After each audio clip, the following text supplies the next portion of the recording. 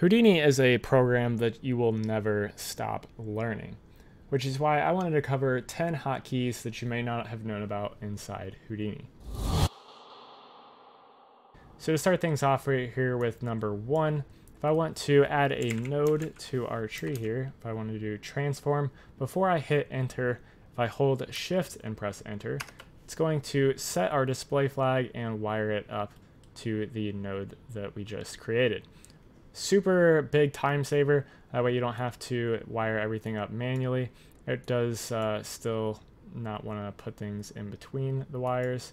If you were to do the wire, select the wire and then hit the transform and shift enter, it does work that way, but you will need to select the wire instead of the node. But a super big time saver. If you're doing any sort of work in Houdini, that's something you're probably going to be doing quite a lot. So jumping to number 2 here, if I go down to this attribute wrangle, and I just set an expression in here, so I'll do @cd equals, let's just set it to 0.1, so this is just going to change the color to a 0.1 value. So if I hit enter here, you see that nothing happens. In order for it to execute, you have to click outside of the attribute wrangle, and that's let's just try that again with the attribute wrangle actually with the display flag. So @cd is equal to 0.1. If I hit enter, see nothing happens. So now that I click out, it's going to execute, and you can see that our cube has changed colors. So let's say we wanted to have this execute without having to click out, something that is super annoying to have to do. If I hold Control and press enter, you can see that it now executes the code instead of just going down to the next line. Something you're going to be doing a lot if you're working inside of Vex. So building upon that, on number 3, if I want to pop out any one of these Vex windows, which actually any value that you can change, which you can type in, is basically one of these little Vex codes. So you can see we got a bunch in here. Every single one of these, if I hold Alt and press E, you can see I can pop it out into a bigger window that I can then type into and do whatever we want. So I'm just going to close that. Same with the attribute wrangle. If I hold Alt and press E, you can see it's going to pop that out and will allow you to get a better look at what you're coding.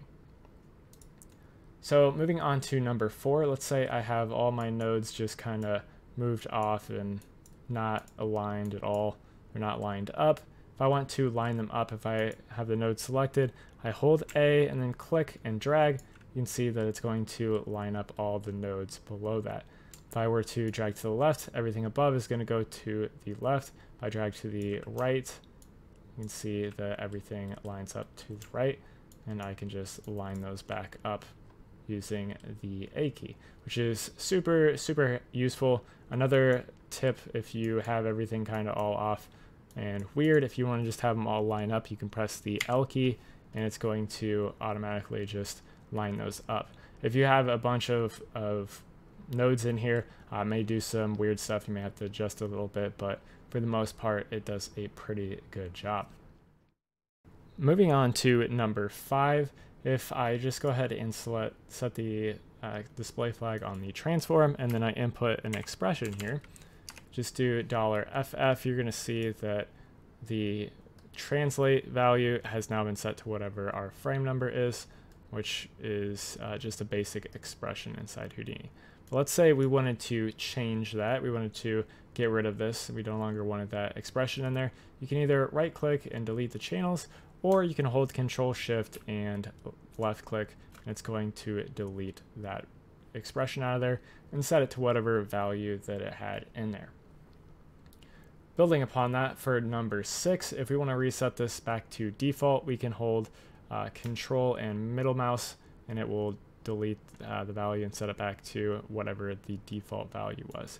So this works for individual channels as well. So if I wanted to reset it back here, and the Y value, you can see I can hold Control and select, and it's going to change it back to the default value. If I wanted to reset the whole thing, I can hold Control and click on the name of the parameter, and it's going to reset all of the values back to their default settings. So moving on to number 7, if we want to make a copy of this node, let's just say we had a bunch of settings in here that we liked. Our scale, we wanted to keep that scale, but we wanted to change some other values. We want to make a copy of this node. We can just hold Alt and left click and drag, and it'll make a copy of that node. You can see now that we change that they are different, but it is just an exact copy of whatever you had. But what if we wanted to make an exact copy of this node and have it referenced? That brings us to tip number 8. We can just Control, Shift, Alt, left click and drag, and it's going to make a complete reference back to this node. So as I change this uniform scale here, you're going to see that our node updates accordingly because it is completely referencing this node. You can see every single one of these values is a reference to this node. If we wanted to get rid of some of these, we can just Control Shift and left click, and we can localize these values if we wanted to. So you can see, change that, and it's now localized to that node. So moving on to number 9, if we wanted to move our nodes around again, not so much as rearranging them or like organizing them, but if we wanted to just move them, anything downstream or upstream, we can use the Control and Shift keys to move them accordingly. So Control, and it will move everything downstream, and then if I hold Shift, it's going to move everything upstream. So super useful if you have a super large node tree. Let's say I want to move this whole node tree over. I can hold Shift and you can see that I'm moving everything over, even though some of these nodes I can't actually see. Very, very useful once your node trees get a little bit complex. And finally, bringing us to the last tip here. If I just set our display flag to this color, you can see if we go and select this color, it's going to set it to whatever color we want. But what if we want to select a color from our monitor? So normally you can just click the little eyedropper and drag around, and it'll set to whatever you have selected or whatever you select. But if I bring an image over here, you can see as I'm going to need to set the window mode to be always on top here.